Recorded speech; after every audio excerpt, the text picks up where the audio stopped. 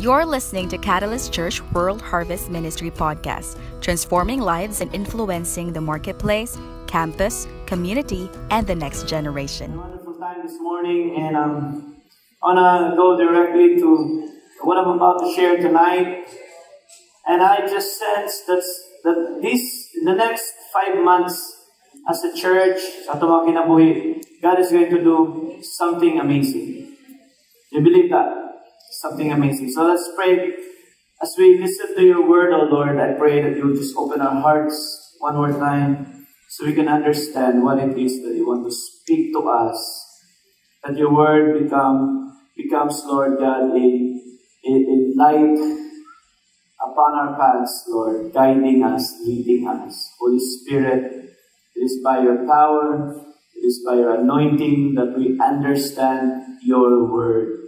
Faith comes from hearing and hearing your word. And I pray that as we listen tonight, that we would hear what it is that you want to communicate to us. We will not just hear some sounds, some information, but we will be able to, God, be empowered and receive some substance from you tonight. Lord, receive an anointing from you tonight. Anointing for us to experience the blessing. In Jesus' name, amen. We looked at last week how when we are aligned to God's will, it is then that we can ask for a daily dose of miracle. Matthew chapter 6 suggests that when Jesus taught his disciples how to pray, he said, "Our Father in heaven, hallowed be your name. Your kingdom come, your will be done here on earth as it is in heaven." In other words, the very first thing that we should be asking God when we pray, the very first thing that we should be desiring when we come to God is to be in alignment with His will. The moment we are in alignment to His will, it automatically follows that we can ask for our daily bread. A lot of people, they wonder how, God, where's the blessing? They say, Lord, where's the breakthrough? Lord, where's the miracle? Where's your touch? Where's your anointing? Lord, where is the promotion that I have been praying? But then the question is, have you been walking in alignment to God's will? Ay natang mangayo sa Ginoo. But in the first place, we're never aligned sa iya. That's the very first thing that God wants to speak to us. Ang pinakanindot nga kinabuhi, mao ang kinabuhi nga nalinya sa kabubuton sa Ginoo. Because it is only the life that is in alignment with the will of God that can experience on a day-to-day basis His hand, His touch, a dose of a miracle. I believe that as a church, I believe we are entering a season of breakthrough. 2 days ago, or nights ago rather, we had a meeting with, just an initial meeting with the leaders, and we were so encouraged as I just listened to God and said, Lord, what's my direction now in the next 5 months? And I realized God is communicating to us and telling us that the moment He gives a word, He will never fail in keeping that word.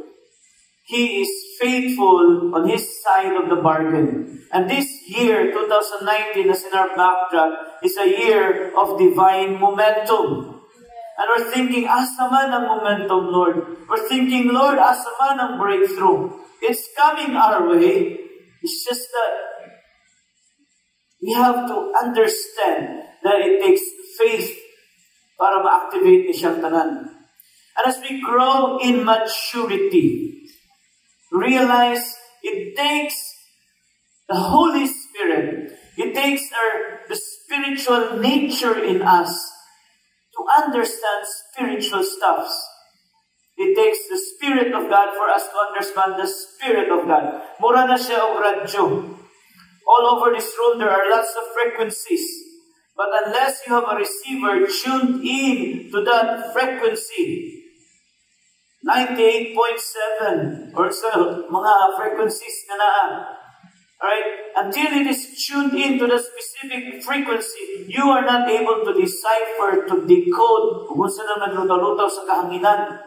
But when you tweak it to hit the right frequency, kung sa istorya, kung sa mga signals, electromagnetic waves, muagi sa decoder, muagi sa mga circuit, sa radio frequency, and all these things.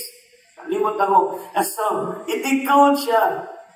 I-translate siya into electric signals, mudagan sa speaker o sibog-sibog ang speaker, just like the voice that I'm speaking right now, mudagan sa system, and madunggan na itong malikod. The same is true with us. God is speaking. God is always bringing out the Word. It is His desire that as we are in alignment with His will, we can ask for a daily bread. The question is, are we able to decode it? Physically, and with our carnal minds, with our meaning flesh lang nato, atong own understanding, kung English lang, kung Bisaya lang, or Tagalog lang, dili na siya. Because that's not the language of the Holy Spirit. The language of the Holy Spirit is that unction. It is that impression that you receive, that even beyond all the odds that are against you, you can believe. Why? Because spiritual things are interpreted spiritually. You're able to understand what I'm sharing because it's a language that we all know. We all share. Maybe Cebuano, Bisaya, maybe in English. But then when the Spirit of God speaks, masabdan lang nato kung abri atong kasing-kasing. Obviously, the devil wants to stop us. And so, I am confident as I am able to hear from the Lord as we grow in maturity. There will be a level of multiplication na magpag-abot sa simbahan, a level of ministry, and a level of mission. That's why I want to share God's Word tonight as I shared this morning. Are you ready? Ask the person next to you, are you ready? Can you hear it? Can you sense it? Let's pause for a while. Can you hear that? Come on, can you feel that? Yes. It's getting louder. It's getting louder. And it's not the sound sa ulan sa gawas. Sa gawas ba na? There is the sound of the heavy rain. If you are able to hear that physically, this sound, you would automatically feel something. And I don't know about you, when you hear this sound, probably when you can associate this sound with Woodland. And some of you probably have downloaded this app, meditation app. You are going to sleep. Imagine there are 1 sheep, 2 sheep, 3 sheep. I haven't downloaded any of them. But probably some of these applications that you hear and you can hear this sound.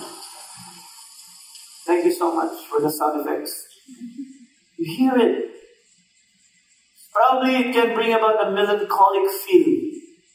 Makadungog kag-uwan, makadumdum kasi mong utang. Muwa na gali, makadumdum kasi mong ex. Kaya dito gitaguan ang imong mga luha. Well, whatever that is, there's also a notion in Scripture that when there is rain, there is blessing. There is a sound of a heavy rain. There is the sound of a heavy rain. If you feel like it hasn't rained for a long time, you're going through seasons of barrenness, season of emptiness, you felt dry, and you feel like, Lord, dugay naman kayong wa ko kadungog sa inyo perhaps, or dugay naman kayong wa ko ka-smile, dugay naman kay Ginoo nga wa ko nakatulog o ka na straight rabitaw, ka na. When was the last time?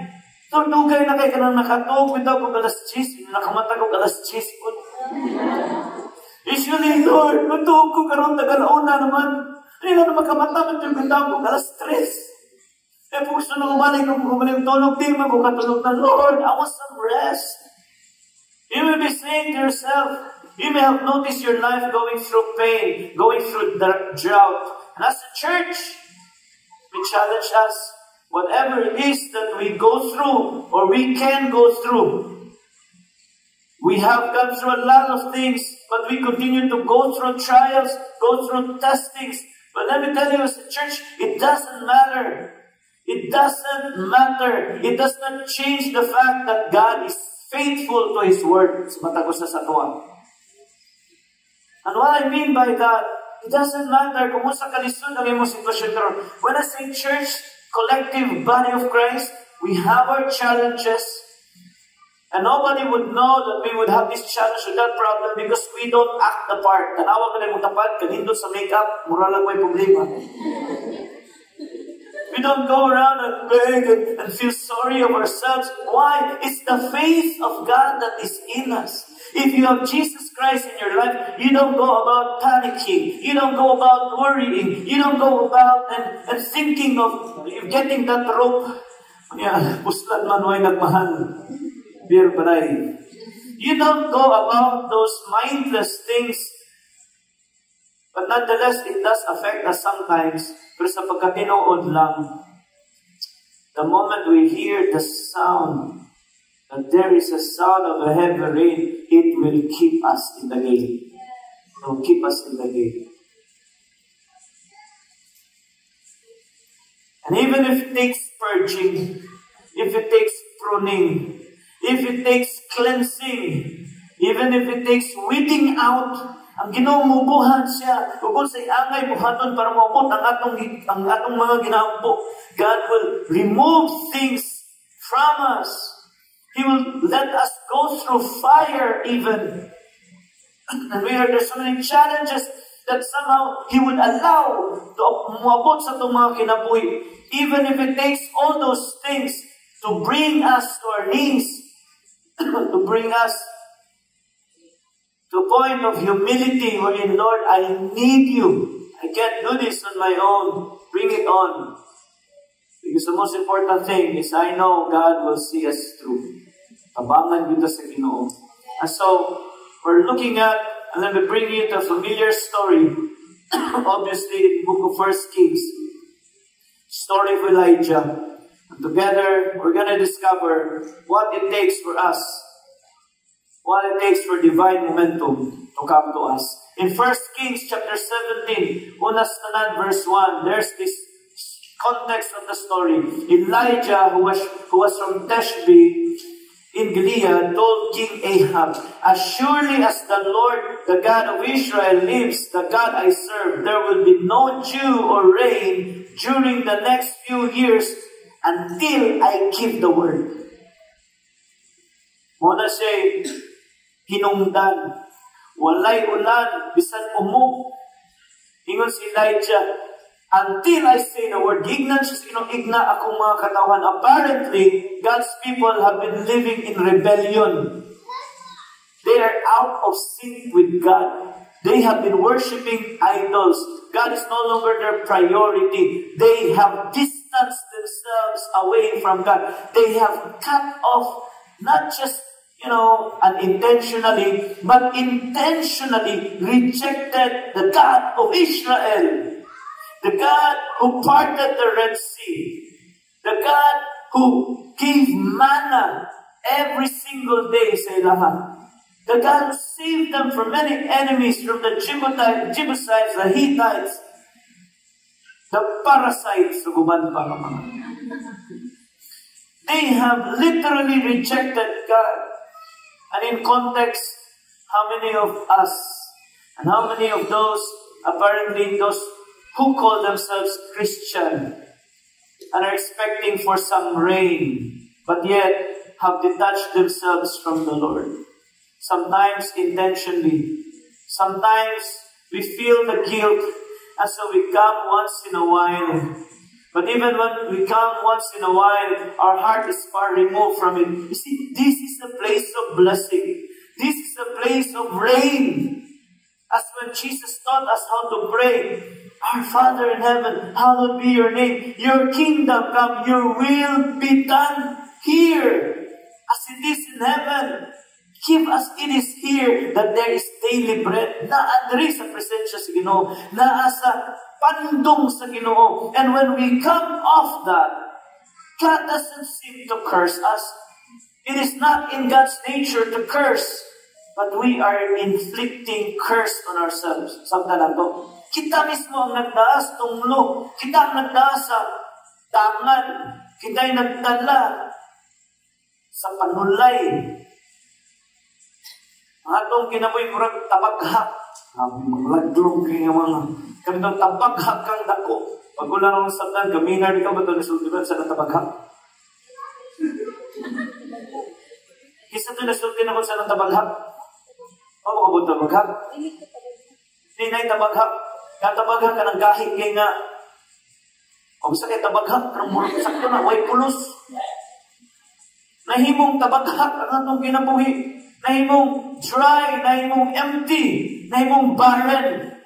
And I don't mean to say, what ay kwarta. You can have lots of money here. I don't mean to say, wa ka na lingaw. There's so much fun here. So much activity that can entertain us. But emptiness within, that vacuum within, mo na problema. And so we always look back. The moment you have Jesus in your life, and you depart from that source, you start to wither. Mura na siyang tanong. Akong ibtun, pag-ibot, anak, ug mulutaw-lutaw, ugat sa kahanginan, dili na automatic malaya. Simut-simuto ni mo na, humot, ihapon na. Tanaw ni mo na, presko, ihapon na. After a few hours, just few hours, will start to wither from the inside out. It's just a matter of hours. Ang tanong malaya. Whereas kita, survive pa. Isang pagtuig, isang duha ka tuig, tulo ka tuig. But it's just a matter of time. Ma-realize na ito. And here is the same scenario. You have wandered. You have rebelled. And so this is what God is saying. No rain. God's people have been living in rebellion. And so, drought followed. Makita na to sa story. Miraculously, because Elijah is walking in the will of God. He was fed by ravens, mga langgam, magkakaon sa iya. And even that poor widow, dili na nakita ang widow Sariphat. Okay, wherein, nangyapon siya?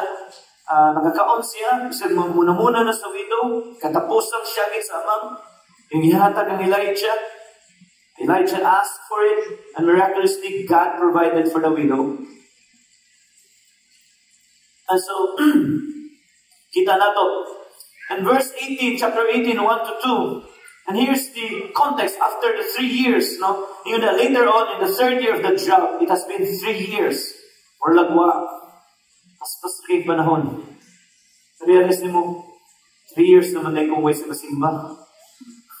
Or probably 3 years naman na kung way ang po.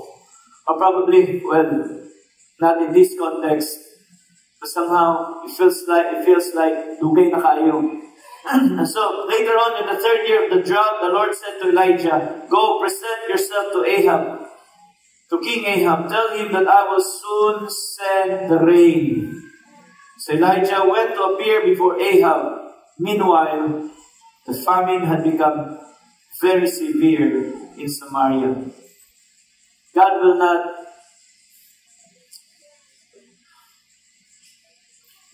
not have Himself hostage by us. Di pwede ang Ginoo nga atong i-hostage nga igno natong sige Lord, di ka magpadatuan, ako di ay. Matay ko, di mo salak. Actually, there's no need for that. God is so merciful. He sees us from afar, withering, weakening, struggling, and He's always the first one to reach out. Always. Dili gahil kasing-kasing ang Ginoo, kaya dili siya parehas nato. Unang imbitarota sa tong friends, You have been invited tonight is because God is reaching out to you. Or perhaps, bisan pag nagsimba na ka every single time, but it will just be a revelation to you. However, it comes to you. God's invitation comes to you. It will always come with the attitude that you will realize, if not for God's mercy, ang butog asa ko. So kung saan na ito palayo sa Ginoo, kung saan na ito rebelde sa Ginoo, there will always be that thug in our soul. There's always be that knocking on the door of our hearts and saying, my son, my child, I've been longing to pour out my rain upon your life, but you have to do something. Are you ready to learn these principles? Tanaw na to, and quickly we're gonna look at keys for God's divine momentum. But before that, apparently we'll look at the story. Some of you might not have heard of the story, but it's a very familiar story. We keep reading this at mga devotions. When Ahab saw him, he exclaimed, "So is it really you, you troublemaker of Israel?" Ingon si Elijah, ang ugutawan na imong masulod, have made no trouble for Israel. You, ikaw, imong pamilya, are the troublemakers. For you have refused to obey the commands of the Lord and have worshipped the images of Baal instead. Now, summon all Israel to join me at Mount Carmel, along with 450 prophets of Baal and 400 prophets of Asherah, who are supported by Jezebel. So Ahab summoned all the people of Israel, and they mo, tapok na sa Mount Carmel, kaya nasa Elijah, ang mga prophets, na Baal of na Asherah, so nasa sila dito. And then Elijah stood in front of them and he said, "How much longer will you hobble, will you waver, hobbling between two opinions? Magklaruhay ta." Ang inanap ito ang storya. Kabantay mo, way one. And this is the result. Because napalayo ka sa Ginoo, klaruhon ka ni. Sige daw. Pustaan na ita. Di naman kita magpinasanay, pero pustaan na ita. If the Lord is God, follow Him. But if Baal is God, then follow Him. But the people were completely silent. Then Elijah said to them, "I'm the only one prophet of the Lord is left, but Baal has 450 prophets. Now bring 2 bulls. The prophets of Baal may choose whichever one they wish and cut it in pieces and lay it on the wood of their altar, but without setting fire to it." Ay dagutin. Ako po, I will prepare the other bull and lay it on the wood on the altar, but I will not set fire to it. Then call on the name of your God, and I will call on the name of the Lord. The God who answers by setting fire to the wood is the true God. Unsa man, o iyan mo na, pustaanay ta. And they all agreed. It's a fair game. Now na to, sinita po. Then Elijah said to the prophets of Baal, "Sige, kabayo na, daghanan mo." Partida ba? Diba? Inana mo na, "Igi ka muna." And said, "Okay, you go first, daghan mo. Choose one of the bulls and prepare it, and call on the name of your God, but do not set fire to the wood." So they prepared one of the bulls and placed it on the altar. Then they called on the name of Baal from morning until noontime, shouting, "Oh Baal, answer us. Send the fire." But there was no reply of any kind. They danced, hobbling around the altar they had made. About noontime, yung si Elijah, sa panadiha, wa panadiha. Mansa naman, masikuangan pag sayog, makarena. Come on, he was mocking them. "You'll have to shout louder," he scoffed. "For surely he is a god. Perhaps he's daydreaming. Perhaps he's relieving himself." Tawaga kayo, kapasig nangihiing Ginoo. Antok ka na. Asa naman? Rabi ka kanchaw, no? And he said, or maybe he's away on a trip. Pasig nagbakasyon. Or he's asleep and needs to be awakened. So they shouted louder. Sula, Elijah, They shouted louder. They cut themselves with knives and swords until the blood gushed out. They raved all afternoon until the time of the evening sacrifice. But still, there was no sound, no reply, no response. Then Elijah called to the people, "Come over here. Let me show you how it's done. Watch and learn." Kadawag na mga nana? Pangaan mo watch and learn. Ayaw is Ginoo. He always makes sure. Always make sure. And in all the circumstances at the end of the day, di yun takapanghambog, kasi siya rin yun ang maayon. And so it said here, "Come over here." They all crowded around him as he repaired the altar of the Lord that had been torn down. He took 12 stones, one to represent each of the tribes of Israel, and he used the stones to rebuild the altar in the name of the Lord. Then he dug a trench around the altar, large enough to hold about 3 gallons. Nagkahon siya. He piled the wood on the altar. Imagine this. Na yung mga kahoy, cut the bull into pieces, and he laid the pieces on the wood. Sacrifice man.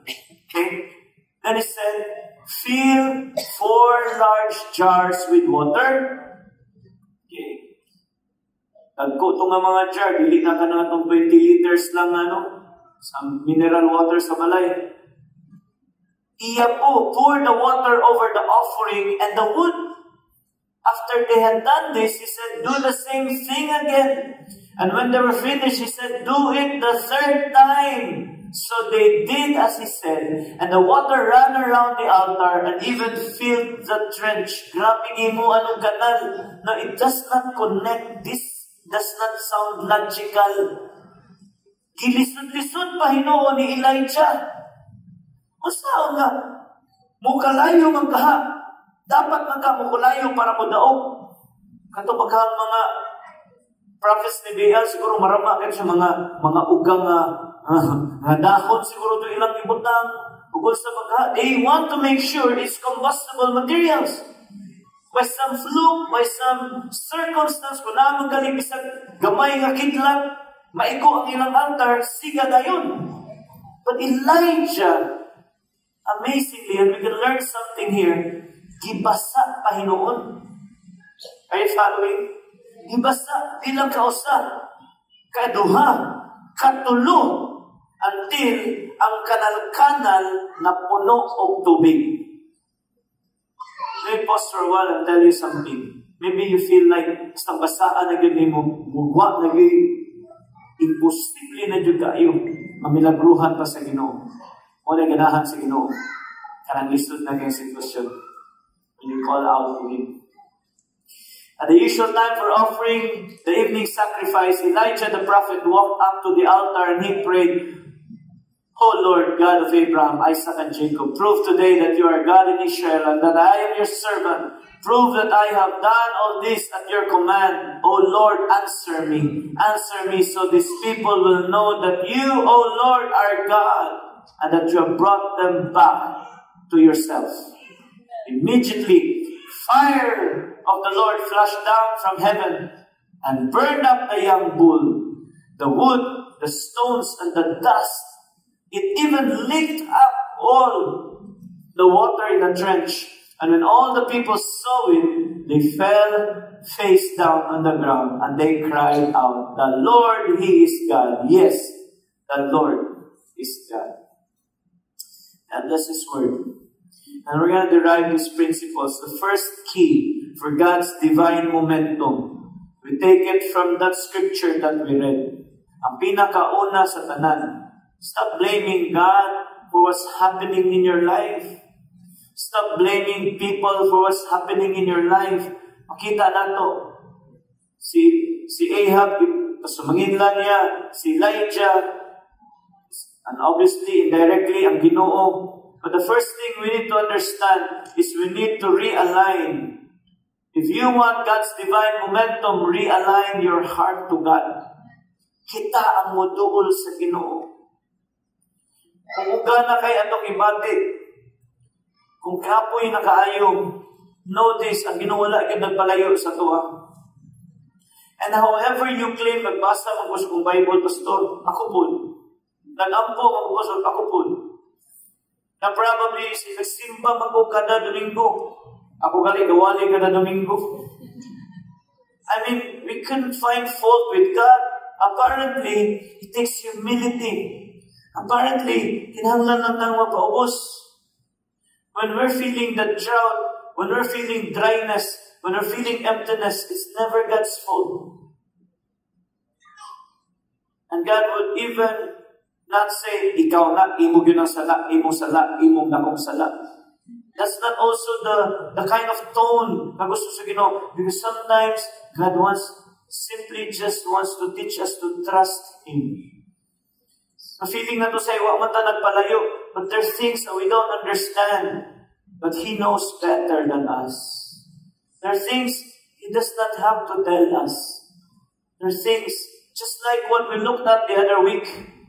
He was testing Philip. Philip, where can we get all the bread to feed all these people? Automatic si Philip, lisod na kayo na Lord, lisod na kayo sitwasyon, wapay ay Julis 3, sa sirto, usama na lang Ginoo, hastang imposible kayo, and daghan na kayo kaglitanya, daghan na kayo kagyaw-yaw, daghan na kayo istorya, daghan na kayo kagreklamo. Kung kanang atong gireklamo, kanang atong gihilak, kung kanang atong gikakuol, kung atong lang gi-realign na itong kasing-kasing, niyo na Lord, you know, ikaw ginasayod Ginoo. Lord, ay kung pangutan na, limited ko. This next couple of months, I don't claim to know everything. I don't claim to know the method and the strategy. But this I know, kung sa isaad sa Ginoo sa itong mga kinabuhi, iyan ang buhaton. Kung una sa tanan, i-realign na itong kasing-kasing sa iya. Amen. As a church, aghag mga dagbo ang Ginoo sa tuwa. There's so many. And as church, individually, matag-usa, ay saan ang Ginoo sa imo. Hindi mo tapad ay saan ang Ginoo sa imo. Tumanon sa Ginoo ang iya saan. Di siya manglimbong. Dili kaniya kuhaan. It's not a taker. He's a giver. As when I say na siya saan, ubiyahan ng gustong tumanon, there's only one limiting factor. That is us. God has never been the issue. Difficulties has never been an issue with God. Gamay nga problema, dako nga problema, parehas ra sa Ginoo. Magproblema ka, Lord, wa ko'y kwarta, pilay mong problema, 10,000. That's indeed the problem. Whereas may Ginoo sa Lord, dako kay kong problema, pilay mong problema, 50,000. Tubangan sa Ginoo, asay mas dakong problema, 10,000 ang 50,000. Para sa tuwa, mas dako ang problema ang 50,000. Pero katong nagproblema kay why 10,000, pangutanon, nakay 10,000 wala. Wala. Nakay 50,000 wala. Wala. Pareha raman na yung wala. Pero ang Ginoo na 10,000 na 50,000 na hindi sa nun sa ganaan niya na pwede i-provide sa tuwa. Wala not matter. It doesn't matter. The amount doesn't matter. The circumstance does not matter. The level of difficulty doesn't matter. Because He is the same yesterday, today, and tomorrow. The same God who is faithful. We just have to realign our hearts to Him. Sharing to you apparently, not just theoretically speaking, experientially speaking, we can all attest at some point God has been so faithful and He will never stop now. Padayon siya mahimong faithful. Amen? I-realign na ito itong kasing-kasing sa Ginoo. In what manner man na ito, ma-realign na itong kasing-kasing sa Ginoo. Itong mga priorities. Bible says, seek first the kingdom of God and His righteousness, and all these things shall be added unto you. Pray like this, Father, may your kingdom come on earth as it is in heaven. And then you can ask for the daily bread. Kung unahon na ito ang Ginoo, that's why we read our Bibles, that's why we grow in maturity. That's why we seek after God's heart. Because it's only then that when we realign our hearts to God, dili tatugpahan og mga kabalaka og mga kaguol. Though it's very normal, it's a daily battle, but then there's God's daily grace, there's daily provision. Amen. How many of you are eager for some rain sa inyong kinabuhi? Sugdan na to by realigning our hearts to God. Secondly, they called on the name of God. Taugay ngalan sa imong Ginoo. Tawgon ako ang ako ang Ginoo. The God who answers by setting fire to the wood is the true God. Dili pa lang na giklaro ni Elijah. Giklaro niya, sige. This is what I love about this text right here.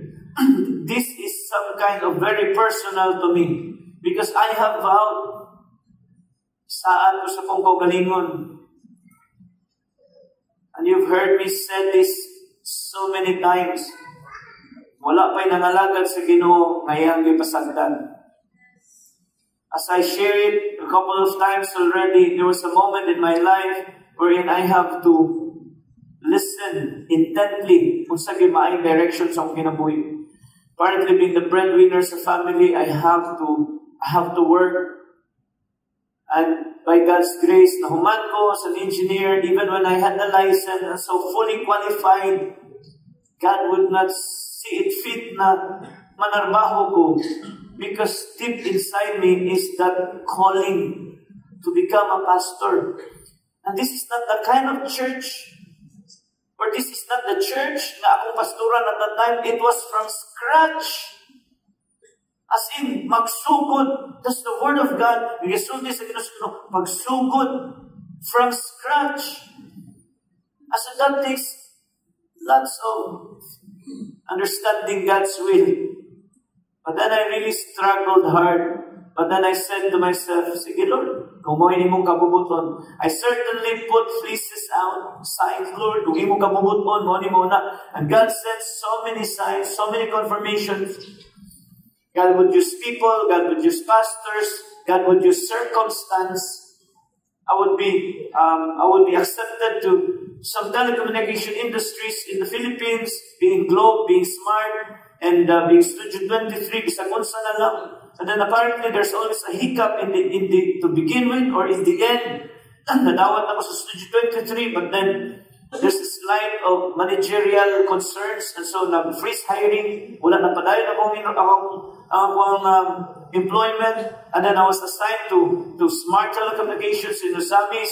I was hired here in Cebu because I applied here in Cebu. I was assigned to Osamis, but even before I could get to start, I already know my compensation schemes. Isudihan mo nila mo na. I'm so happy. I said to the Lord, Lord, thank you. I can serve you. Nga nasa iligan ra. Ako kasing nasa iligan. Kaya akong crush nasa iligan.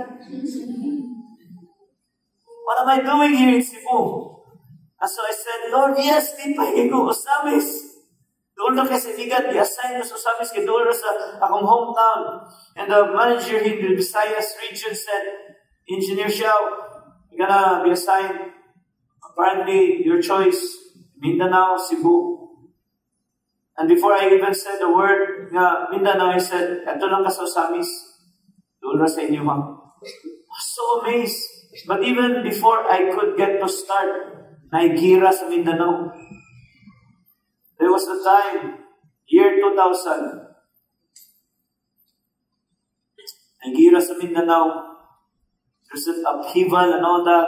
And wala na dayon akong trabaho. Ako mga barkada nga na-assign Cebu, na-assign sa Manila, sugod na sila. You just imagine all those while. And this is God speaking behind the scenes. And I would just say, Lord, what's naman yun? Fast forward the story, I said to myself, Lord, let your will be done in my life. And people started to call me crazy. My aunts, friends, they would not understand. What is there to understand? You're just like throwing away years. Ano ni eskwela pa magpastor, radi ay ka. That's the usual term that I would be getting. Ano ni eskwela pa magpastor, rahman di ay ka. They have underestimated the calling. And true enough, there's nothing to look forward to. I don't know anybody. I don't know it could get this big, but I am sure it's not about getting big. It's about obeying the will of God. I said, Lord, ikaw bahala. And at some point in my life, giduulan ko sa uncle, ihilak sa akong atubangan ang palahubog. Akong uncle, Ang marumbado na kong angkol, nga gikahadlukan na mo permanente, gumoy mamunar, mo'y mga saba, halos matantang yung dugan. Angkol nga nagpadako sa kuwa, partly he felt so sorry sa mo situation siya. Tol, yamyo ko niya. Tol, pwede man siguro kang mga lagad sa Ginoo. Nanaka sa abroad. Pwede man siguro kaya parang 1 year lang, 2 years lang. I was already pastoring the church for 3 or 4 years at that time. I already have J. John, and I think JV. JV, sorry. And unang beses JV, no? I think I already have JV and J. John. And my uncle said that to me. Because knowing that ako ba na ako makigagaw, even that year, 6 digits ang ilang mga sweldo. And not to brag, modesty aside, kaning mga bata, kaning mga magbuwang ako makigagaw, dari magpatudlo sa mga Kirchhoff's Law, KCL, KBL, nana, sa mukha eh. And then they're getting these 6 digits, and it will get to you somehow. Pati-iwan mo sa manilo na sa mga hostisya eh. Nagko dito na labasin doon, so moved at the time. My brothers, my siblings, my mom is always polite. She would not pressure me. But makita ni mo ang panginahanglan nun. But my brothers, kulang na lang tawag ko nila, buguan mo eh. One of them said, in dismay, somehow, they just couldn't utter the word, pero makita na ko sa ilang mga dagway. I have to meet my family. I said, John, usa ka lang ko. Seniors, interpret ni Jeffrey sa mga usa ka manghod. Ingo sa ilaha, this is basically what I said. If the Lord is God, He will send fire.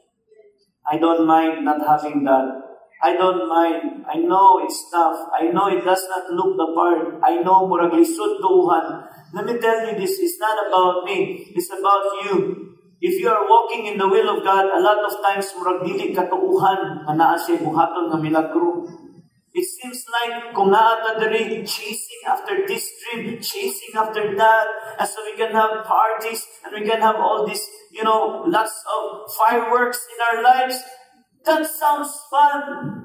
And there are many, it doesn't have to be sinful para maingon ta nga out of sync ta sa Ginoo. We can do so much here, not necessarily sinful, but not in the will of God. We can do so many things, such as building a house, building a career, getting this car, getting that. That's not sinful. And I'm not even saying na dili na siya maayo. Nindot kaayo na tanan. But don't get your heart so desirous of those things. We just have to seek God. That's what Elijah was telling the people. Sa sige ninyong paninguha, anang mga butanga, nalayo inyong kasing-kasing. Prophets of Baal, Asherah, layo na inyong kasing-kasing sa Ginoo. Sige tinguha. Karon we don't worship Baal, we don't worship, and we don't have Asherah poles. We don't worship gods or whatsoever, but we are so enamored with worldly things. And our hearts can be so far from the Lord. And you know what? God will continue to test our hearts. Even up to this time.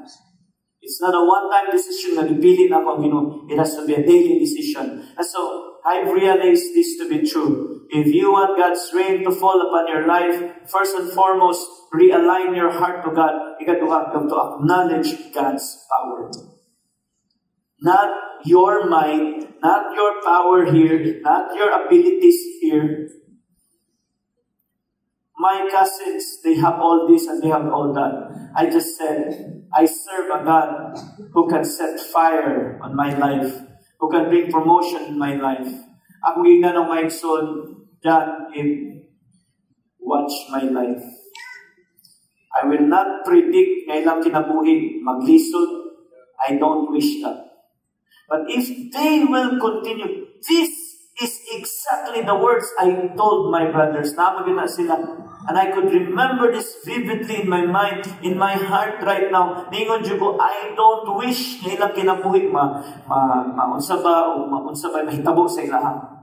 Isod kayo, but I said, layo right 2 years, layo right 3 years. God will set fire on our lives. And you know what? It's only by the grace of God. Among balay sa mga dili nindot, simple lang. Pero na'y grabe nga kalinaw, na'y grabe nga kalipay. Ako mama, mamaligya lang ihapon. Taman karon magluto-luto, karinderya. Dili karinderya nga na'y tindahan. Kanang ano lang, shop lang. Makeshift. Himo-himo lang namo nga mayunani nga nana. Pero grabe ang mga silingan. Mudtumog sa bingbings halo-halo. Bingbings pizza pie. Puto pie. Impanada ni Bingbing. Yan lagi ka ng impanada ni Pantul. Ang makakaon mag-untol-untol. Yan ako nakuha ang lana sa akong mama. Akong mama, morag ihapon. Ako may gagaw nga abroad ng 6 digits karon. Diha kang mama kanunay mangayo. Igalilyo, sumangilag, liti, ante, ulang ko ane, sudan, utang, way bayad-bayad. Yet my mama is very generous. Papakan na itong Ginoo. Acknowledge God's power. Acknowledge God's power. Kung maninood rato sa Ginoo, it's only a matter of time. It's only a matter of time. Kay siya magud ang tinuod. Amen. Thirdly, and so we read, imbis nga makita nato nga pasayunon, gipalisod na hinuon, gibasa na hinuon. And that is, sometimes we feel like, Lord, kung kanos ako na hinuon, yes, faithful na Lord. Kilala ko na si Pastor, si Kibita, si Buhani, Lord, faithful na bitaw ko. Pero kung kanos ako nag-faithful, hasta nisabot, maninon kalisod. Ingon, divine momentum. Asa may momentum Imbes na increasing in speed, it's decreasing. Instead of acceleration, it's going reverse. How many of you are feeling that? And that is exactly the point God is making. That's exactly the point. Because if the fate of Israel is in the hands of a young boy, si David, and if his opponent is also a young boy, na si gamay po na Goliath. Asa kung magpininsing nga si David o si Goliath, waray bali. Kay gamay nga bata kontra gamay nga bata. What glory? Where's the glory in that? Where's God's power in that? Dili makita. You see, it has to be dramatic. Yes. Ingat pa nila, God is never too early nor too late. He's always on time.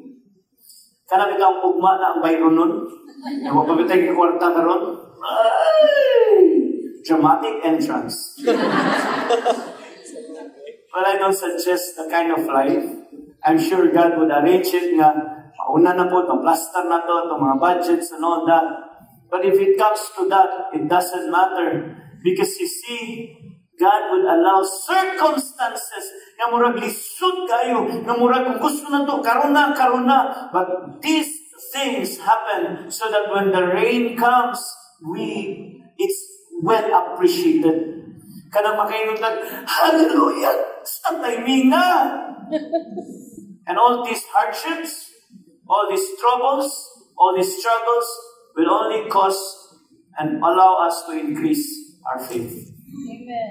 At bigla na takadungugan na is always important. Before God could bring out the rain, before God's divine momentum would come, unas na dapat atong kasing-kasing na realign diya sa iya. Dapat atong gi-recognize na siya lang. Let's not hobble between two opinions. Kung nag-faithful ka sa Ginoo karon, ayaw hunong, padayon og faithful. Pila ba sa mga himungaan na ilang gilumluman ang ilang itlog? Gilumluman. First day, second day, pila ka adlaw ako sa itlog? 21. Mas pila man ang balot niya ikapagawan. Anyways, kung manok magaling, let's just say 21 days, lumluman. Dili pwedeng lumluman lang na niya kung gano'n sa sikanahan. It has to be kept in the right atmosphere. Kaya kung iyan ang biyaan, di na niya lumluman, ika-21 na unta, ihunungan niya sa ika-18, ika-19, tabugok ang itlog. O nandaghan kay mga aborted dreams, aborted promises sa Ginoo. Wala niabot because wala to gilingkuran. Ginoo, yun. Nag-faithful naman gudod na ka. Oh? Nilabay na ba ka sa edad na 25, nagtuog yapon ka sa perfect one sa Ginoo. Karon nga 26 ka, karon panahon ka mo ingon nga, ay baga na nakabubuton sa Ginoo, dugay man kayo. Karon pa hinuon. Nagananan ginunta. Ipatubo pa maguna sa Ginoo, taman mabuti Spirit 3. Kadali maka nga life class pa manaron. Probably. Amen? Acknowledge ka, Ginoo ra lagi. Ayaw. Lord, kanang, kung ipangayo sa mga Lord, kanang, bahalaglagong Lord, basta.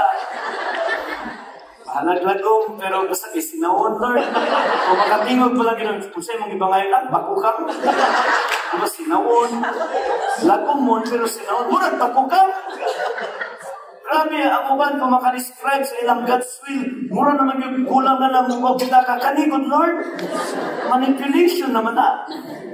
Tingnan ko na, Lord, that your will be done. At by the way, Lord, kung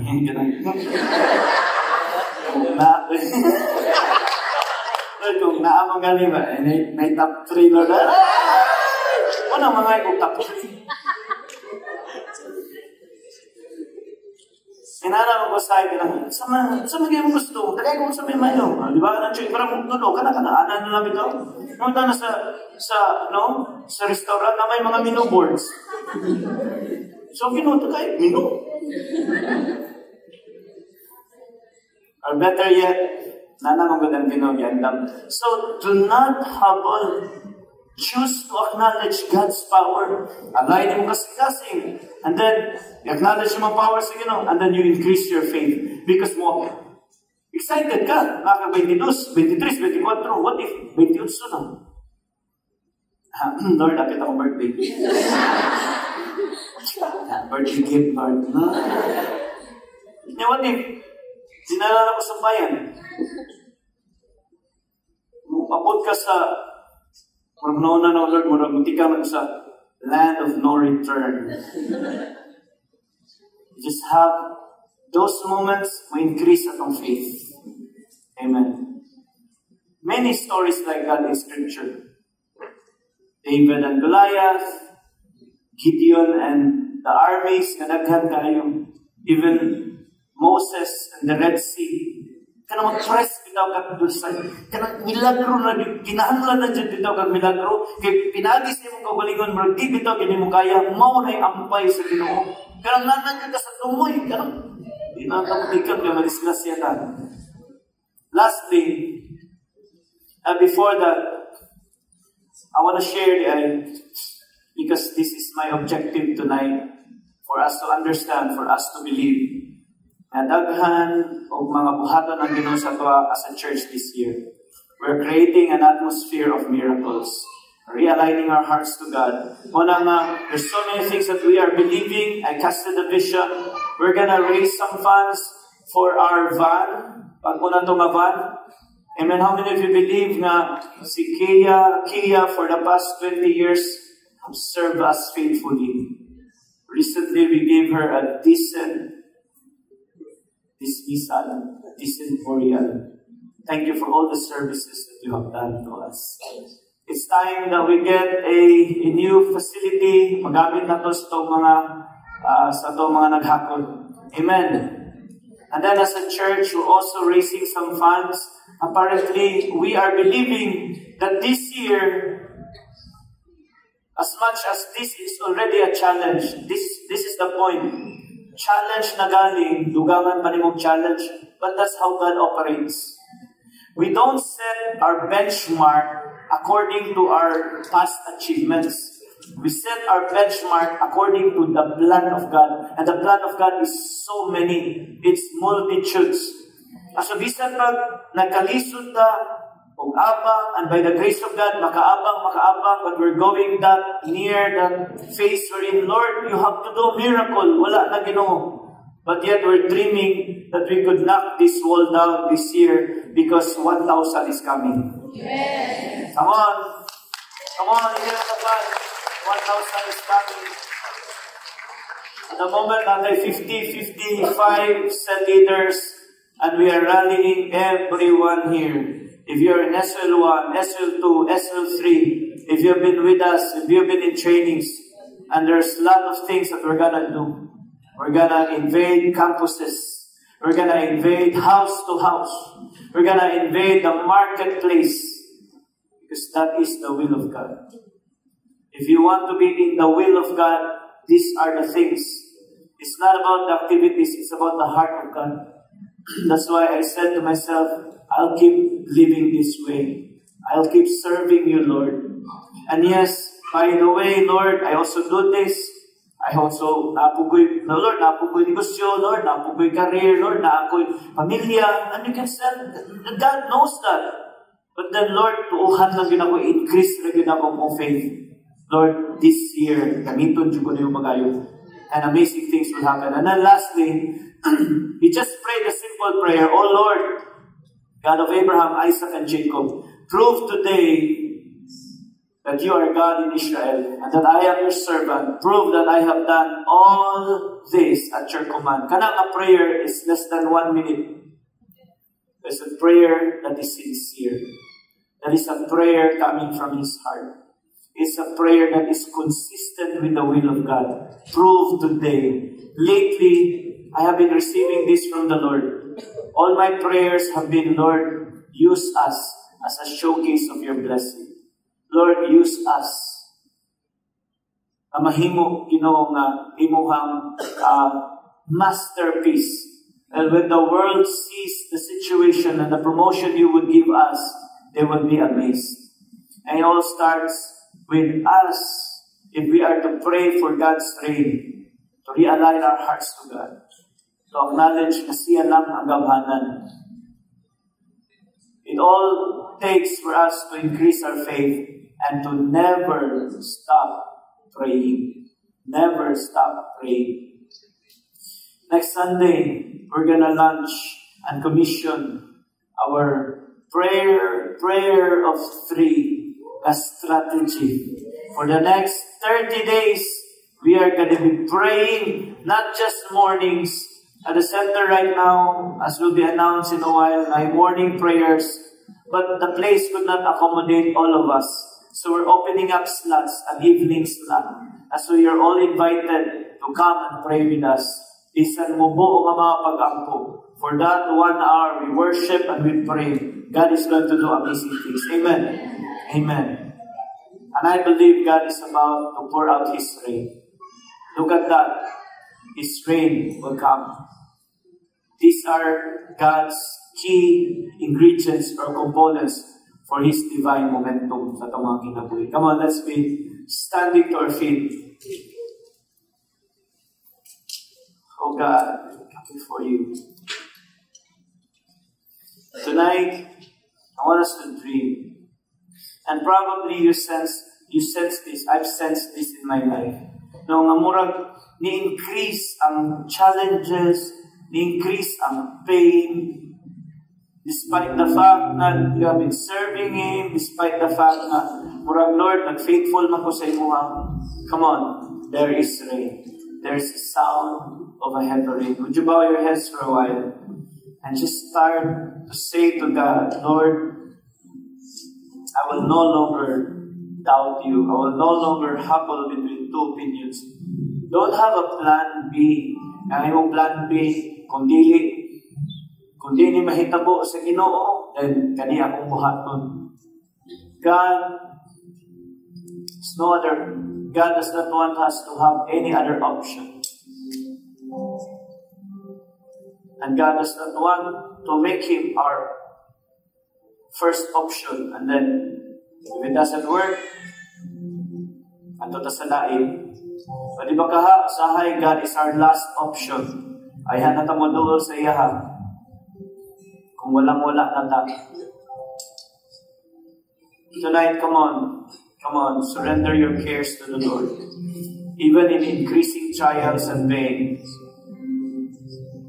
Know this, when God chooses to pour out His power, your circumstances does not matter. Bisan unsa pa na kalisod. Bisan pag murag lisod na kayo. Wala na siya, it's just creating an atmosphere for the miraculous. Kanang lisod kay nga sitwasyon, kanang uga na kayo. Kanang astang lisudan na yun kayo. Kanya gidugangan pa yun. Nabasa pa pa kayo. Basa na kayo ka sa discouragement, basa na kayo ka sa loneliness and disappointments. Murag walang-wala na yun. That is a moment where God can best show His glory. Kanang walang-wala na yun. It's always during that time. Tanaw ang scripture, all throughout scripture, Peter was fishing. Sama sa itong kita na last the other day. And they were empty. They came home empty. Was sila kuha. And God is attracted by emptiness. The Israelites are faced with this giant. And God's power is activated. And all scripture, it is when we are to the last and when we feel like we are cornered na hindi mo mamuhat sa itong kinabuhi. Come on. Pray to the Lord right now and say, God, I surrender. Lord, bring your rain. Just worship Him. Just worship Him. Pour out.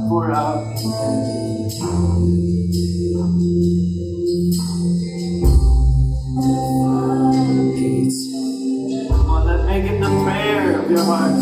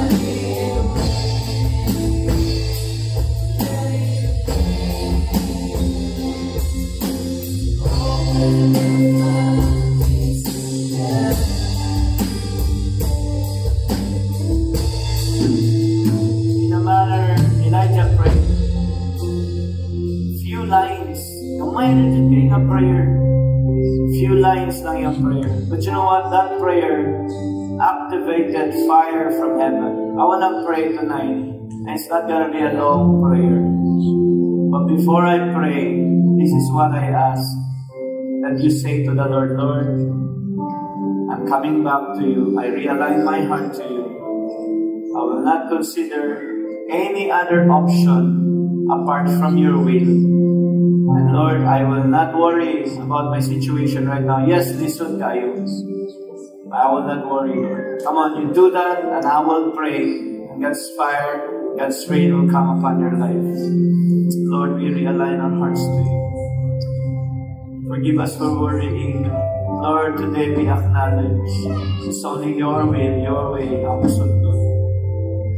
Lord, hindi na mo i-entertain ang mga pamaagi. Hindi na mo i-entertain ang mga option yung malayo bigyan sa iyo. God, give us faith increase our faith. Even in the midst of troubles, even in the midst of challenges, Lord, thank you. Thank you. Our faith is growing, and our faith is in you. It's in you. Now lift our hands to heaven. Father, I pray, in the same manner that Elijah prayed, Lord, we are here right now. Basta mi Ginoo, daghan na mga sitwasyon nga among ginatubang. Lord, the devil has been lying to so many of us. So we could think that there's no hope. That Lord, you could not help us. But that is a lie.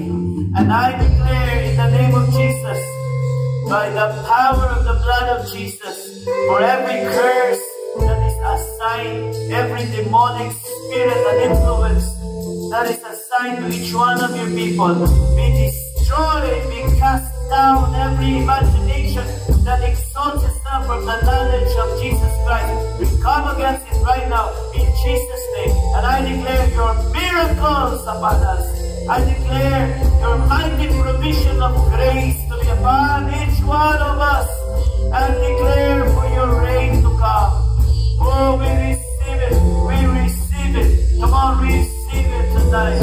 We receive your miracles. Oh, we receive, Lord.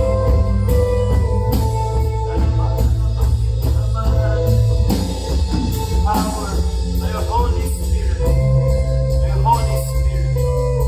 Lord, we receive our miracle. It's not because we are faithful, but because you are.